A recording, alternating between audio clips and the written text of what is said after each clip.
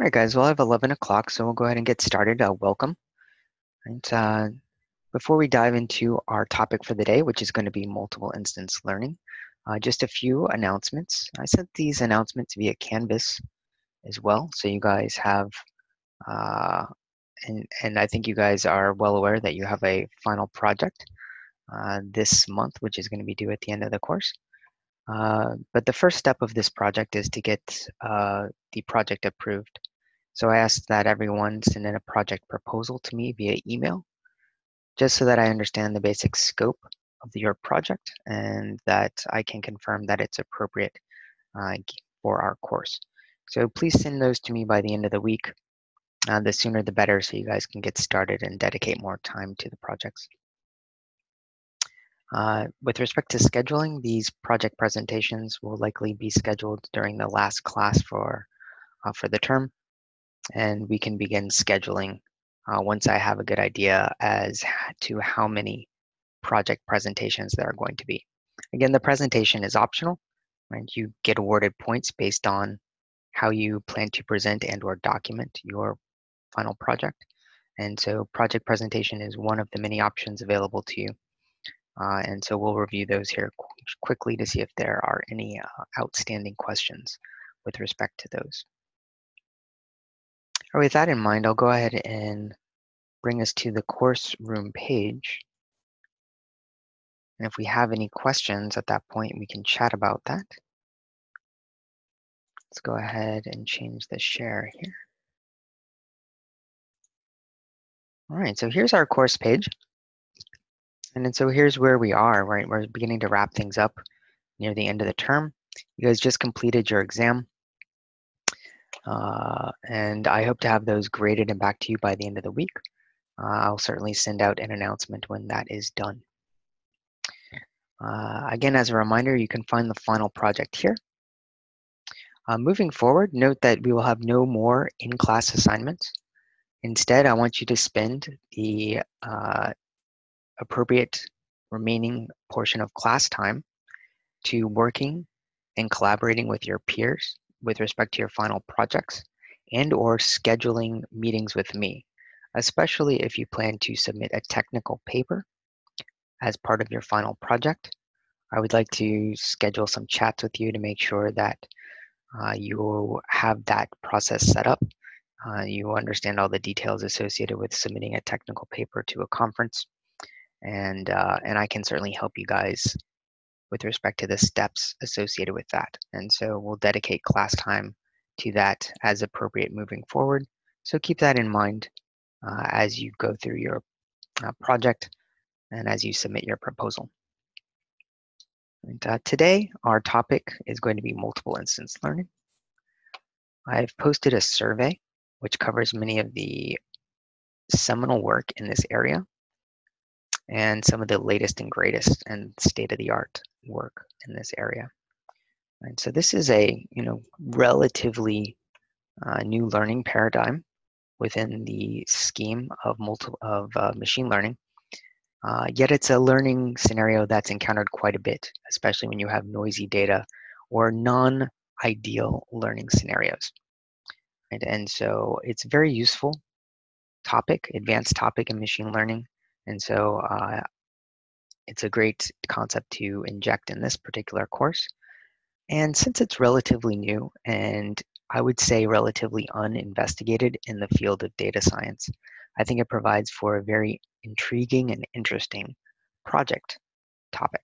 If you want to investigate models, new applications, and or new optimization schemes, right, this particular learning topic is just excellent for this exploration. So I would encourage you guys to investigate multiple instance learning, especially if the topic interests you after our discussion today.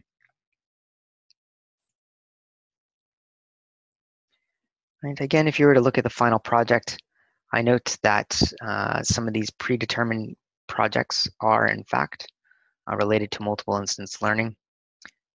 And so again, if you guys do find that you want to pursue a topic in this area, right, I think that would be great, though it's certainly not necessary. And if you want to proceed with presentation, proceed with a technical competition submission or technical paper submission. Please make sure that you include that in your project proposal and just keep me updated as you move forward. All right, at this point, I'll go ahead and open it up to questions. If you guys have any questions, I'll mute myself for about 30 seconds. If you guys have any questions about the final project or our path forward, feel free to type them up or unmute yourself in chat.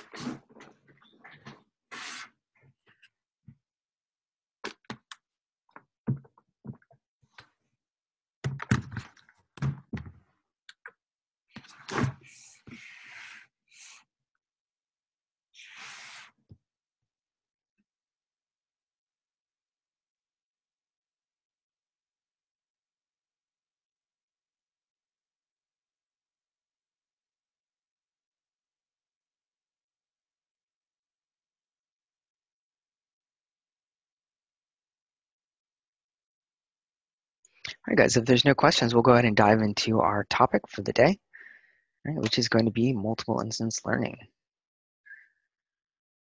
Right. Note that you know, before I was at Georgetown, I was a research scientist at the University of Florida. Right? And so a lot of the research that I did in this area, I did while there.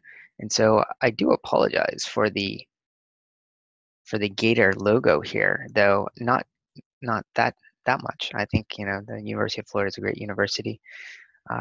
Georgetown University is also a great university. So I think that both universities are great, though I have kept the logo here on the backdrop of this PowerPoint slide deck in the area of multiple instance learning. A lot of the research that I did at the University of Florida was in the area of computer vision and machine learning, and sort of the confluence of the two. And multiple instance learning is one of those advanced learning concepts that pops up quite a bit in computer vision and image processing, as well as a number of other areas. And so it was a tool that we found quite useful there, and that is becoming very popular and gaining popularity in the community at large. And you see it a lot more now in conferences and journals, right? If you go to any machine learning conference, computer vision conference, even data science conferences nowadays, though not as much in data science quite yet. It hasn't spread to that community yet as much, right? You'll find at least one talk on multiple instance learning, and this was certainly not the case 5 and 10 years ago. And so it has certainly been gaining popularity as it is quite useful in certain scenarios. And so we'll learn what scenarios moving forward here in just a moment. All right. First, and I want you guys to participate in this to help motivate the problem. It'll get you sort of thinking and understanding what is multiple instance learning. And this is just a really good motivation problem, which was introduced in the seminal work by Dietrich et al. Back in the 90s. And so this is the locksmith example. And so I will pose the following problem to you. Right. So assume that you are a locksmith and you're working for some company or some office space, and you're faced with the following problem. Let's say that all employees carry a key ring with many, many keys. And so you have a big office, you have a lot of employees. They all have a key ring with many keys. The senior employees have access to the supply room. Junior employees do not. And so you, in a sense, have two classes of employees. One class has access to the supply room. One class does not. You're the locksmith, and your goal is to create a copy of the key for the supply room. So you want to identify which key is the key that opens the supply room. The employees do not tell you which keys open this supply room, but they just simply give you their keyring. So you have a keyring, or maybe a box of keyrings from the senior employees, and a box of keyrings from the junior employees. How would you go about determining, like what sequence of steps, what algorithm would you follow? What process would you follow as a human, right? Would you go to try to identify which key you would use or declare to be the storage key room? So what process would you follow? So I'll let you guys ponder that over for a couple of minutes and see if you guys have any thoughts about that. You can unmute yourself and let me know what you think. How would you go about solving this problem?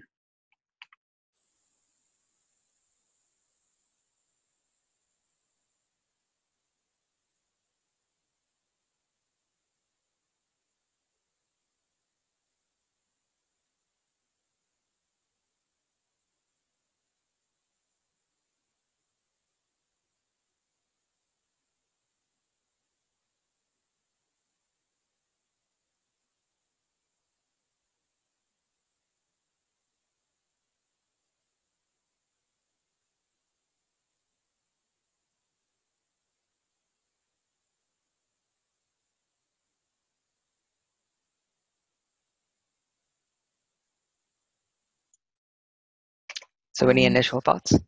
April, Yeah, you want to sure. give it a go? Since the senior employees have access to the supply room, I would first determine if the key that I got is from the senior employee or the junior employee. And then from there, or since I'm wondering if you can also get the junior employee keys and then compare what keys they both have, and then the one key that they don't have matching would be the supply key.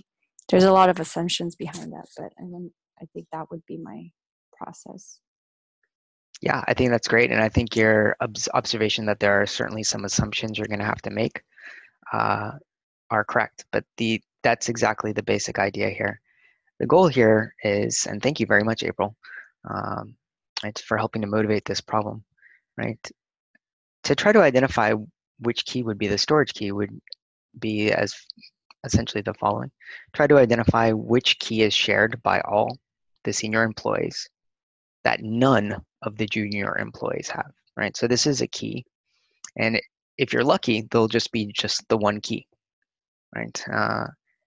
In theory, you could have multiple keys that meet that criteria, and so as you're noting, there might be some assumptions here, but ideally that would be what we would be looking for, and that would be, given the information we have, given the constraints, that would be our path forward.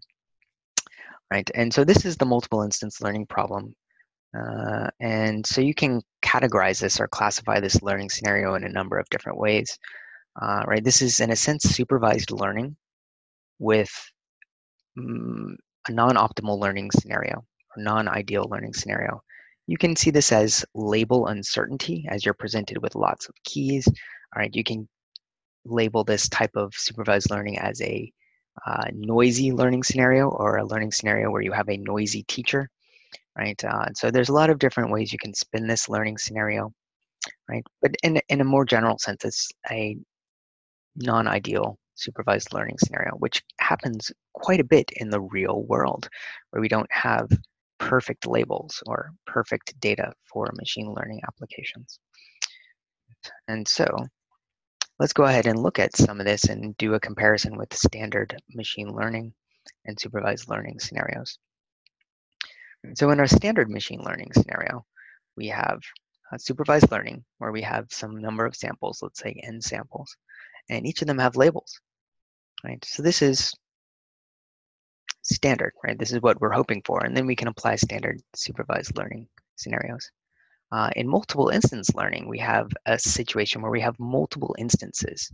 And so the multiple instances are all of these keys on a keyring, for example. So each keyring has multiple instances or multiple keys. And we want to try to identify, which of these instances is in fact the target, right?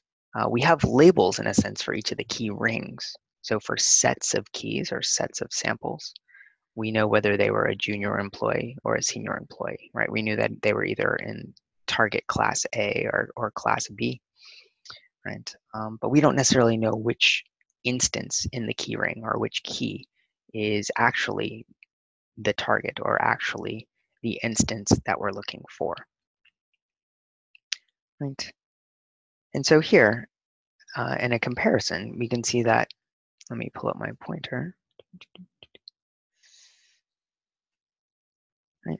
Here we can see that we have some number of samples here, but we don't necessarily know the labels of all the samples, but we have some label information. Oops.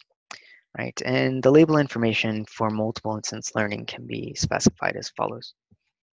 Right, we have, rather than individual samples with labels, we have sets of samples where a label is associated with a set, not the individual samples in the set.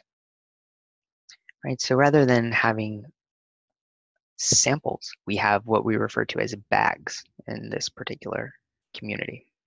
Right, these bags are sets of samples, and a bag is labeled as positive if we know that within the bag there is a target sample, if you will, and it's labeled as negative if we know that there is not a target sample in the bag.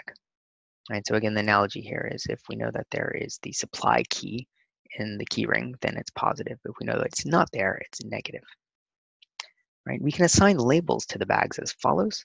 Right, we say that the bag is positive if there exists at least one sample in the bag that induces our target concept, or that is the target. Right, and we say it's negative if all of the samples are negative. So for the negative bags, we kind of do have labels for each of the samples. We know that they are all negative in that instance.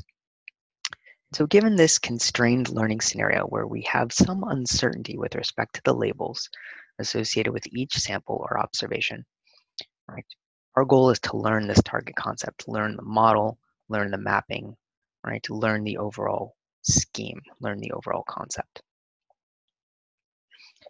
Right? And so visually speaking, this is what we have, right? A bag is a set of samples. A sample within each bag you can refer to as an instance. Bag is labeled positive if and only if at least one of the instances is positive. So we might have multiple instances that are positive, or just one, but there's at least one. We don't necessarily know which one or which ones. What we do know in our negative bags that there should be no targets in those bags. All right, so where does this type of learning pop up in machine learning applications? Well, it first popped up as the initial author and the creator or designer of multiple instance learning that designed Dietrich back in the 90s in drug activation prediction. The idea here is that the researchers wanted to identify which drug had the desired effect. However, apparently these drugs and these different molecules can take on different shapes. And so each drug had actually a set of shapes that it could take on, but only some of these shapes would have the desired activation. Right? Thus, each drug or each molecule or such, right, could be represented as a set of shapes or potential activations, if you will. And so rather than trying to label each drug, right, we had this multiple instance learning scenario where we want to identify which of the shapes would actually induce the desired activation. Right. This is a problem that's also countered quite a bit in computer vision and in image classification. Right, and you can think about this for those of you who have done any research in this area. Right, if you were to try to train an image or try to train a classifier, for example, to recognize, let's say, waterfalls or automobiles or some item within an image, odds are when you go to your data set or your database and you start pulling these images, it's unlikely that you're going to have a waterfall, a perfect waterfall centered in the image without anything else in the image. Usually you're going to have maybe a waterfall, you might have some rocks, maybe some trees, right? There's going to be other stuff in the image as well. And so when you try to present this information to a learning algorithm, there's a lot of extra stuff in here, right? There's a lot of extra noise or a lot of extra observations, other samples, if you will, in the image. And so this is like a multiple instance learning problem, right? Because you're actually presenting the learner with a bag of information, right? And you might be saying, all right, learn waterfall, right? But in each instance, in each image, in each bag, you might have waterfall, but you might have other stuff like tree and mountain or rocks or sun or something like this. Right? And so this is a multiple instance learning scenario. Right? Thus, if we were able to explicitly account for this in the learning scheme, we should have improved results. Right, here's some research that I did while at the University of Florida related to this. And again, this is in image processing. On the right here, you see a ground penetrating radar image. The goal here is to identify subsurface objects underground. Right? The subsurface object here is pretty easy to identify. Right? However, note that there's other stuff in the image as well. Right? Again, these are radar images, so it's the intuition as to what you're looking at here is not clear unless you're familiar with radar images. Right? But the idea of having multiple instances in this image, right, or multiple observations rather than just the target observation is quite clear. Right? For example, if we were to segment this image into sub-images, right, compute features, right, we would have multiple features for this entire image. And so if we put all of these different features in a bag and then applied a multiple instance learning scheme to it, we could identify which parts of the image, which sub-images actually induced the target concept or contained the item we're looking for. Right? Using a similar scheme, as April noted, with our key rings. Right? We just go through all of the positive bags, identify which patterns are common, look at all the negative bags, identify which targets or which patterns are not in those, right? And we should have our target concept or the target pattern, and we can use that information to train our models better. Right, at this point, I'll take a break to see if this concept makes sense or if you guys have any questions about the overall idea or motivation of multiple instance learning.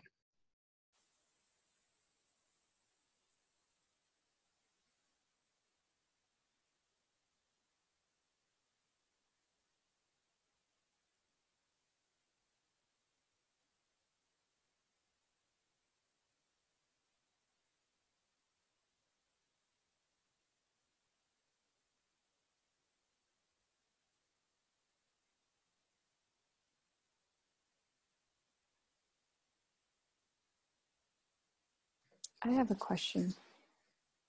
So you were mentioning that we can identify, I guess, the target by comparing it to like the patterns of what we know is true and what we know isn't true. And like for the example of the bag, the positive bag and the negative bag, wondering how, from the example you gave about your research that you've done with the image, like how would we know, like we could tell by observation what the target is, but how would we tell the computer like what is the target if that's exactly what we're trying to find? Right, so that's a good question, April. So the idea here in multiple instance learning is that we have bag level labels. So for each bag, we know the label of the bag, but we don't know the label of the individual observations in the bag. So it's the job of the machine learning algorithm or the multiple instance learning algorithm to in a sense, determine the labels at the sample level, right? And so if that is your question, how are we going to do that? Well, that's in fact the rest of the 30 slides in this talk. That is the crux of multiple instance learning algorithms. How can we design an algorithm from either a heuristic standpoint, right, from a probabilistic standpoint, from a mathematical standpoint, to learn under this scenario? And so does that answer your question? Is that what you're asking? Is how can we design algorithms to do this? Or are you asking, okay, yeah, great. So that's exactly the question to ask. Like, how are we going to do this? Right? And so let's take a look at that. Right? And so to answer your question, here's step number 1, April.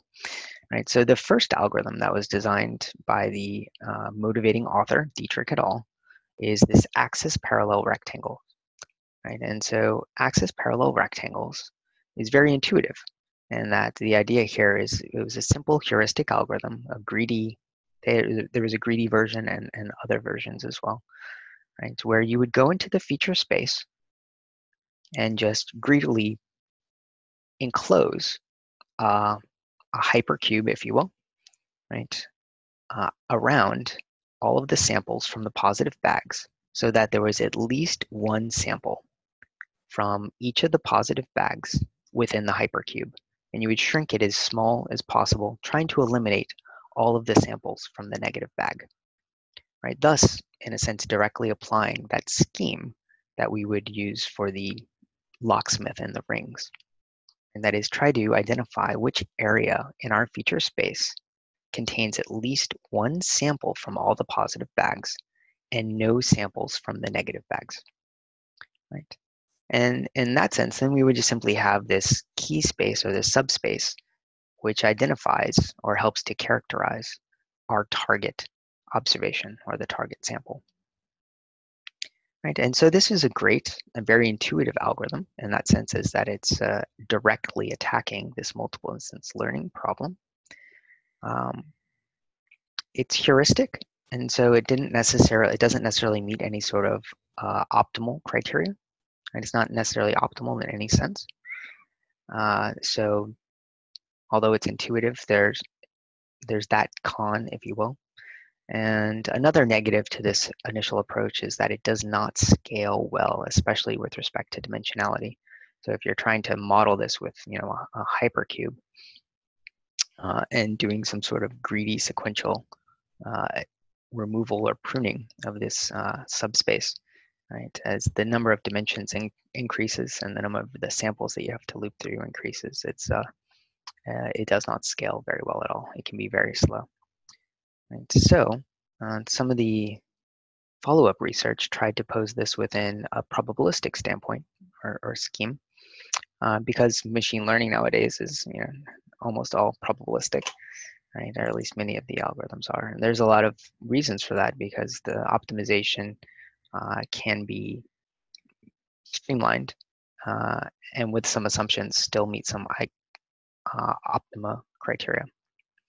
And so after this, about almost 5 to 10 years after this, right, once this idea hit the community at large, Marone et al. Really sort of started the floodwaters as Marone published the first probabilistics framework to attack this problem called diverse density.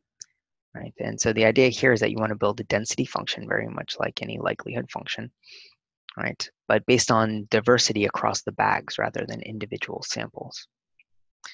Right? And so the idea here is that we're going to optimize, right, this probability function, right, or some likelihood function, some density function, based on bags of observations rather than individual observations like you would in a normal statistical solution.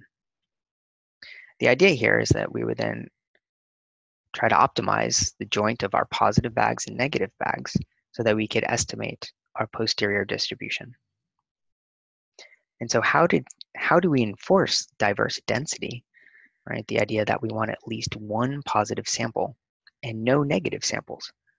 Well, as it happens, Marone et al., after doing some research, looked back and found way back in the 80s, right? It seems that long ago, right? Where the Bible of belief networks, right, proposed by or written by, oh gosh, my memory, Pearl et al. Back in the 80s wrote, right, the Bible on belief in Bayesian networks. One of the belief network models that he proposed was this noisy OR model. And as it happens, it fits this idea of diverse density and multiple instance learning perfectly. It's great. And so how does it do it? Well, mathematically, it looks like this. Right, so we have 1 minus. So here we have a bag, the ith bag, j samples in each I bags, right, we have 1 minus the product of 1 minus the posterior, right, so probability of target, given the ith sample, or I'm sorry, the jth sample in the ith bag. And so we can compute the posterior of the bag by accumulating this value across all of the j samples. So what's the intuition behind that? Well, it's actually quite intuitive. Right? So how can we say that there's at least one sample in this bag that meets the target criteria? Well, statistically or mathematically, or using this noisy or, we're saying it as follows. Right? It's not the case, right, 1 minus, that each element, right, the product over j, is not the target concept, 1 minus the target concept, probability of target, right? So it's not the case that all of the samples in the bag are not the target, right? So what does that mean, logically speaking? Well, De Morgan's law, that's saying there's at least one target in there, right? And so that's, right, exactly how we are able to pose this using the noisy OR model and a statistical framework, right? And so some of the first models here just used like simple Gaussian or something similar to a Gaussian radial basis function as the basic model. And then you just optimize it using this probabilistic framework. Right. Some of the initial work here for optimization was based on simple gradient descent and exhaustive search. One thing to note here is that this noisy OR model, right, think of our other statistical models and think of the noisy OR model now. Right? If we're just dealing with a likelihood here, how would we optimize this? Well, some of our simple approaches like maximum likelihood or map estimates, we can just simply take the derivative and solve, right? This noisy OR here, the 1 minus the product of the 1 minus, taking the derivative of this is not easy. It's not clean. The result is not good, all right, from a efficiency standpoint of optimization. So this really complicates optimization and leads to a number of potential issues, sadly. And so that's one of the main drawbacks of using this noisy OR model. Optimization can be very, very tedious. Right? And so here's the overlying structure of the noisy OR gate model. The idea here is that we have some target concept. It can be induced by one of many observations, like many samples in a bag. Right? And we have inhibitors that sort of block this target concept. Right? It's not the case that each sample is not the target concept. So that's how, right, these inhibitors indicate that we have the negation of the target concept that we're then again negating. Right?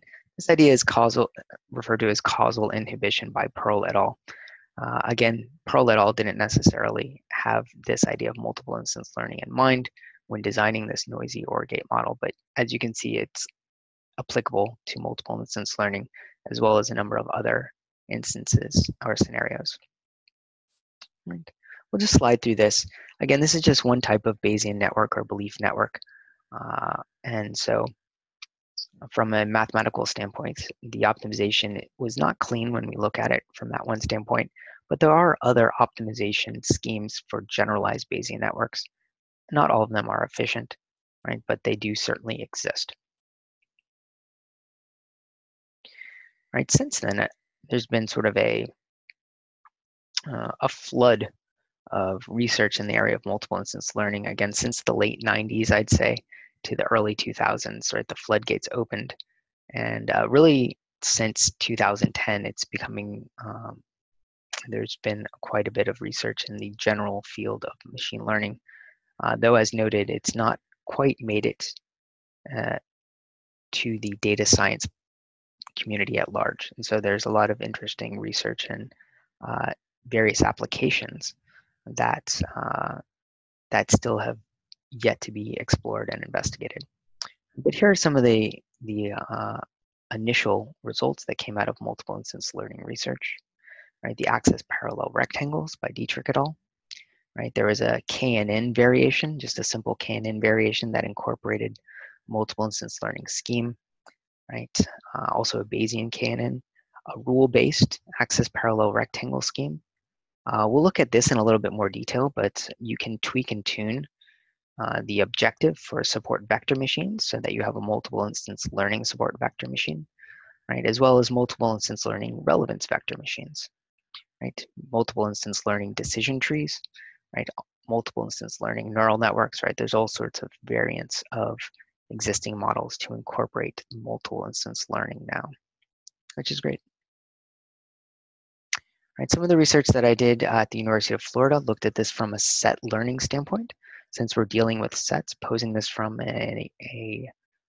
from the standpoint of learning sets rather than learning samples, right, is also an interesting thing to investigate, right? In the world of random sets, which is a generalization of a random variable, right, the capacity functional here, which characterizes the probability distribution of a random set, right, is defined in terms of a random intersection operator. Right? And so this idea of intersection is very intuitive in this application because when you think of the positive bags, right, and you want to find the commonality of the positive bags, what are you doing? Well, you're taking the intersection of all of these positive bags, right? And so we designed a random set framework for multiple instance learning, which made real intuitive use of this capacity functional, where we could just simply, in a statistical framework, take the intersection of all the positive bags and optimize this random set model. And got some really good results from this model as well. Other MIL approaches as well. I think I already mentioned a few of those there. All right. So a few other things to note here. Since you guys are familiar with many of these kernel machines, and since one of the downsides of multiple instance learning is the optimization of the multiple instance learning, I thought I would focus some time on looking at these kernel machines. Number one, because they're really cool and useful and very effective. And number two, if we choose an appropriate kernel function, we can actually sidestep a lot of the optimization issues associated with multiple instance learning. Right. And I was going to start off with this slide. Since I haven't posted the Bayesian lecture yet, I'm going to go ahead and skip down to support vector machines first. Right. And so quickly, we'll just review support vector machines. Again, here we have our standard classifier structure or regression structure for a support vector machine, where we have a linear backend with our nonlinear front end phi, right? Our kernel function phi, right? With a standard linear backend with our weight vector and possibly some bias. Right? The idea here, and there's many ways to optimize an SVM, but one of the standard ones here is to use our L1 optimization scheme here, where we have our L2 and L1 slack here. So we minimize the norm of the weight vector as well as our slack variable here, subject to the constraints that enforce our labeling scheme. Right? So here we have our classifier results. Right? We say that we want these labels to be 1 for our targets, right? And then we allow for some slack here, right, to make sure that we don't overlearn or overfit during the learning process. Right, so this is our support vector machine. So how can we change this to account for multiple instance learning? Well, just by tweaking the constraints a little bit, right, we can do this. Right? And so the SVM can be altered to fit the multiple instance learning problem by changing how the margin is classified and how optimization is then enforced, right, via the constraints. Right? That is, we can simply change the constraints so that we boost the margin based on bags rather than the individual samples.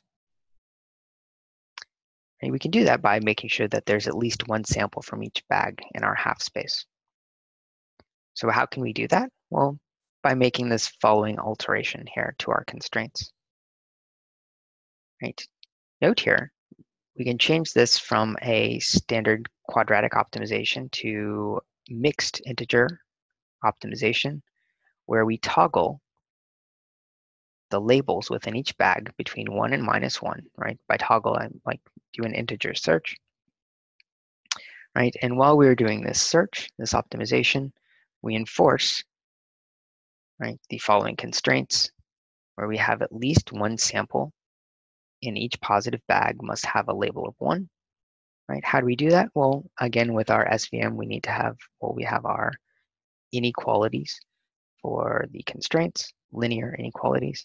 And so here we have that enforced right here, where we have for each bag capital I, we can sum over the samples little I, right? And if the label for that, right, if we have at least one label for that, right, then this inequality will be greater than 1. So this inequality will be satisfied, right? If all of the samples for our positive bags are 0 or -1, right, then we would not meet this equality, right? And so that's how we can enforce that constraint. Similarly, we can enforce the constraint of the negative bags more easily because all of those labels should be -1, right? And so we have those there. And so just with a simple tweak here, we can tweak the SVM optimization scheme to enforce multiple instance learning. Right? There's been a number of SVM variants. This is just one. Right? There's a number of different ways that people have investigated tweaking and tuning the optimization scheme for the standard support vector machine to incorporate MIL with varying levels of success. Right. Next, we'll just go back and discuss the relevance vector machine. So again, I haven't posted this. I'm going to talk about relevance vector machines in more detail in the Bayesian lecture, which should be posted soon. Right. The idea here is that we have the same, right? We have a similar linear classifier, if you will, with a nonlinear front end, our kernel function. Right. So we have our weight vector, we have our kernel function. Right.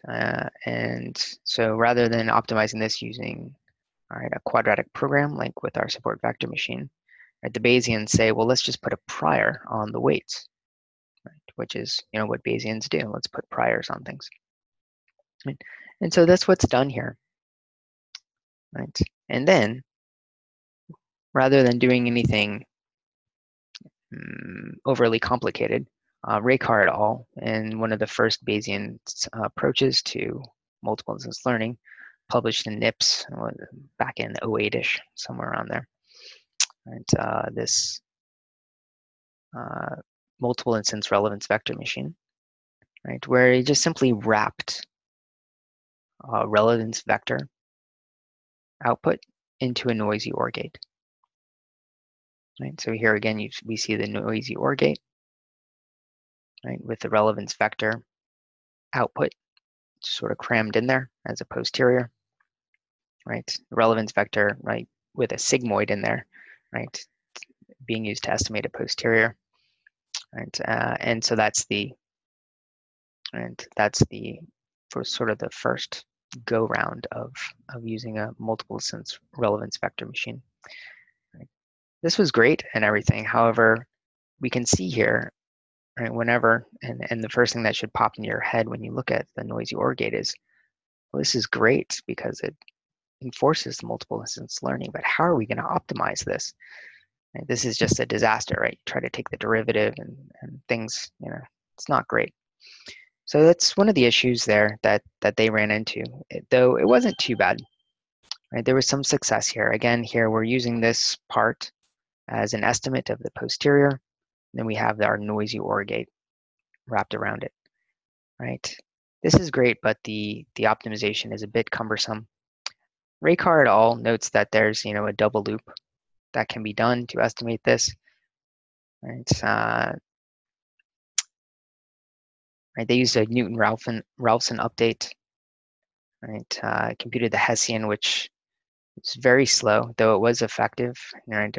I implemented this and ran a number of experiments on it, as well as they did, and it was very, very effective. Did very well, especially compared to other approaches.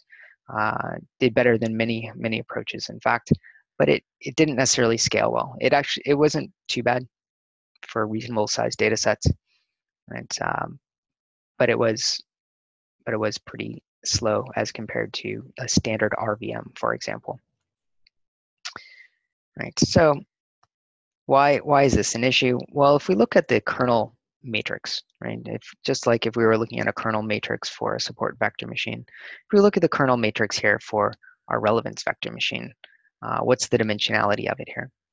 Well, in a support vector machine, we would have a matrix where we have possibly the number of samples by the number of support vectors,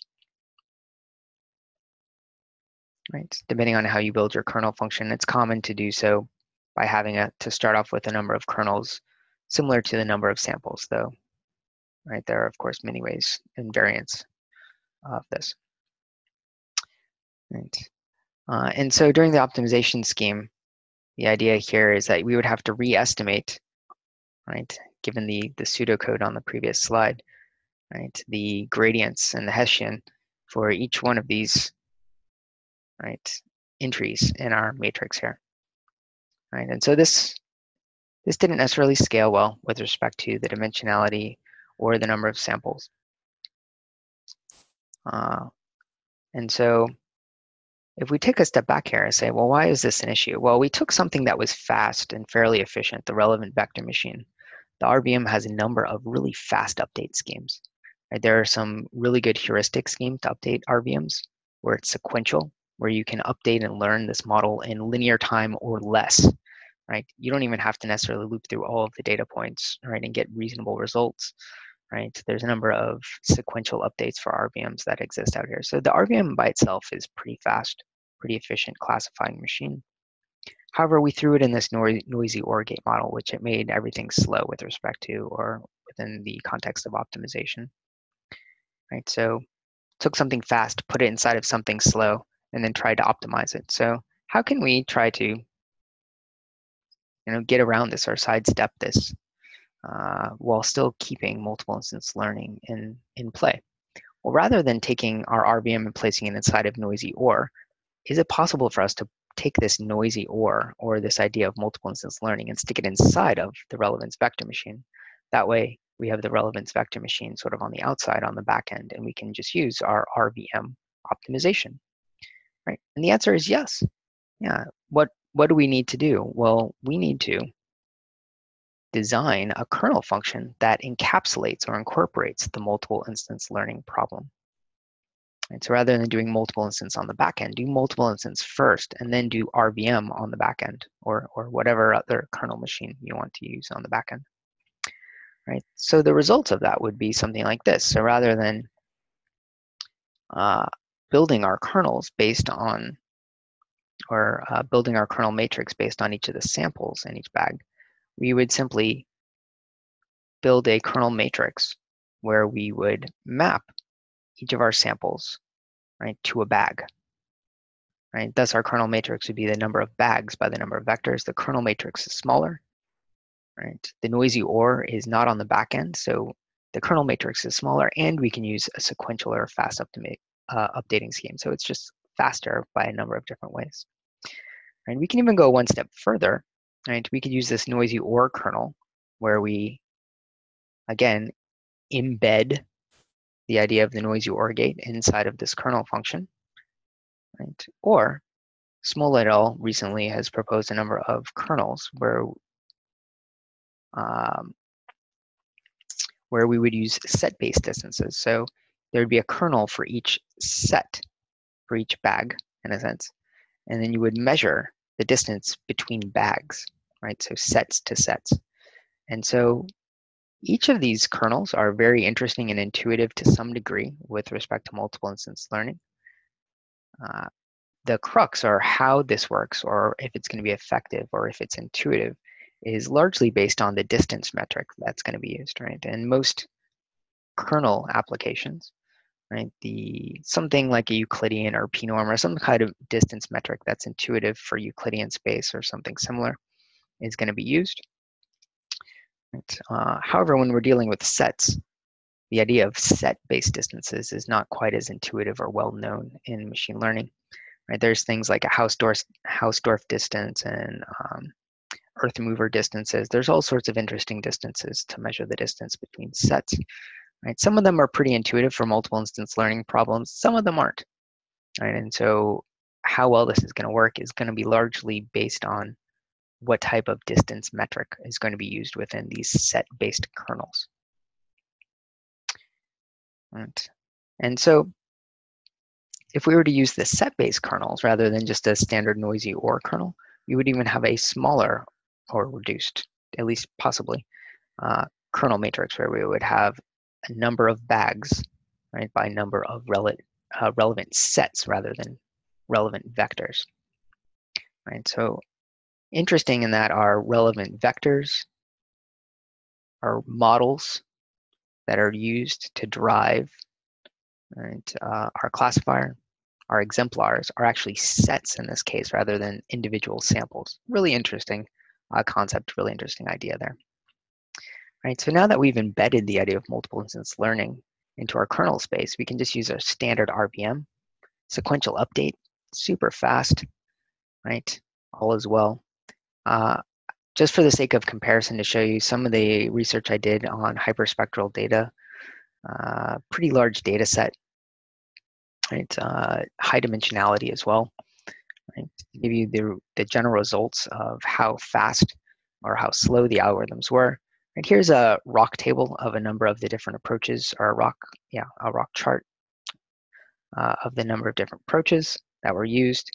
The fast approaches took about 200 to 300 seconds to train, right? Given this pretty large data set, not too bad, right? Whereas using our standard RVM, MI RVM with the noisy OR on the outside, took more like 3,000 seconds to train. So we had an increased order of training time, or we were able to decrease it by an order, and which was pretty good, right? Scaled pretty well, right?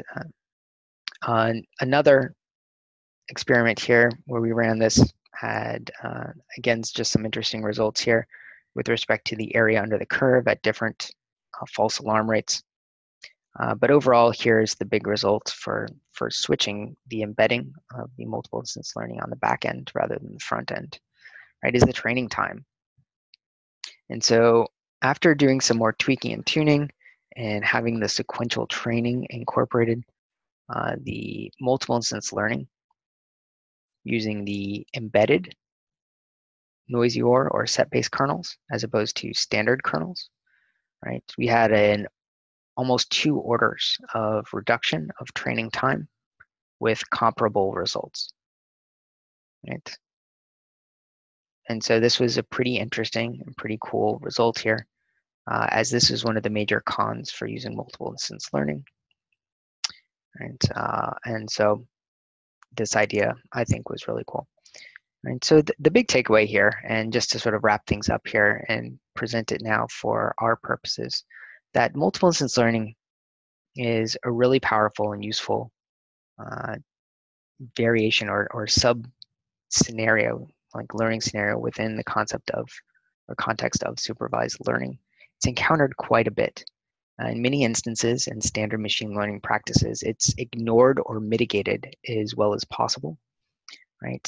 However, many researchers have found if you were to explicitly account for this lack of label information or uncertainty in label information within the model itself during training and or testing, where you can get improved results as it allows your learner to be a little bit more flexible, right, and incorporate some of this uncertainty during the optimization process.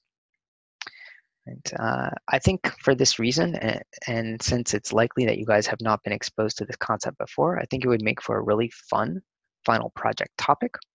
So I'd certainly encourage you guys to investigate this. And another reason why I think you guys might find it fun is that this particular learning scheme is not as popular in the data science community yet. It's certainly gaining popularity, but there's a lot of interesting investigation and exploration to be done with respect to models, optimization schemes, and applications, right? And so given your project, and if you were to apply it to a data science problem, right, you may actually make an interesting contribution to the field that would be worthy of publication, for example. And so it would be interesting to possibly try to write this up for a conference paper And I would certainly help you guys with that and encourage you to do so if you decided to go this route, right? And the results you received were notable or interesting. Just a few notes about that and to maybe get your creative juices flowing with respect to applying this or thinking of this learning scenario within data science applications. Right? Interesting project ideas. And one of the things that separates multiple instance learning from standard learning scenarios is that you're learning with sets rather than individual samples. Right? There is an interesting relationship, both conceptually and theoretically, between multiple instance learning and associative rule mining. Right? You guys are very likely, associative rule mining is very popular in the data science community, but not necessarily in other communities. And so there hasn't been a lot of exploration as to the similarities and differences between these between these methods from a theoretical standpoint, a mechanical or model standpoint, and or an application standpoint. And so that would be an interesting project to look at multiple instance learning and compare and contrast to associative rule mining, right, for some sort of application related to data science. Right? You could compare the models that exist. Right? There's a lot of different models for multiple instance learning, though associative rule mining really only has that one standard model with maybe some variance. Right? Applications. Right? There's been a lot of interesting applications for associative rule mining. The standard one is the shopping cart example, where you just look for general associations. However, there's been a lot of variations and tweaks and tunes to associative rule mining models for the purposes of classification and other such things as well.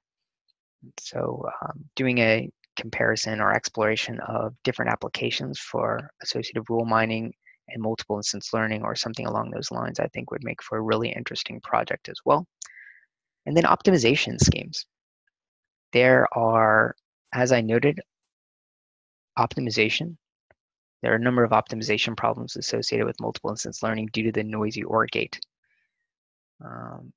However, optimization for associative rule mining using the a priori algorithm or other similar pruning algorithms might have interesting multiple instance learning counterparts. So using some of the optimization schemes for associative rule mining, trying to design and apply those optimization schemes to multiple instance learning models may actually yield a very interesting, very notable result, certainly worthy of publication, right? If you're able to get a good result from that.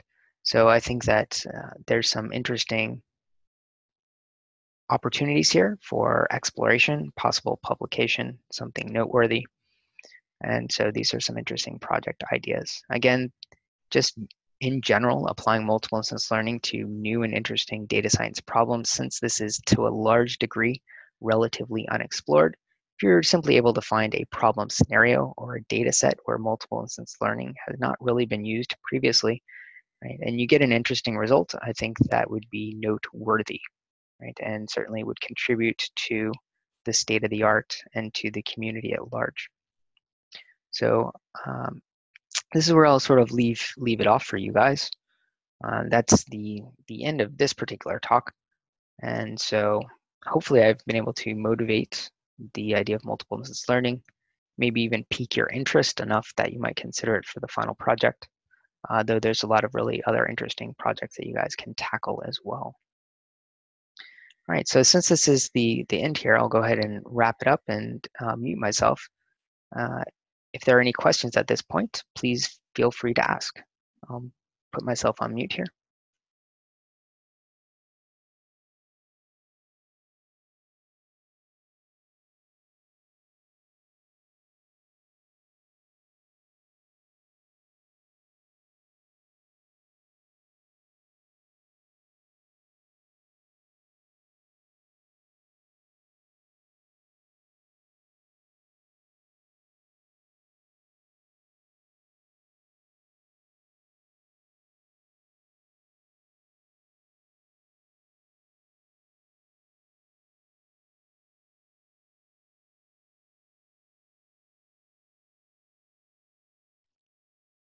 right, guys, if there's no other questions, again, I encourage you to use the remaining time to start coordinating and collaborating with your peers if you plan to do a group project. Remember, the final project, you can work in groups of 2 if you wish, or individually.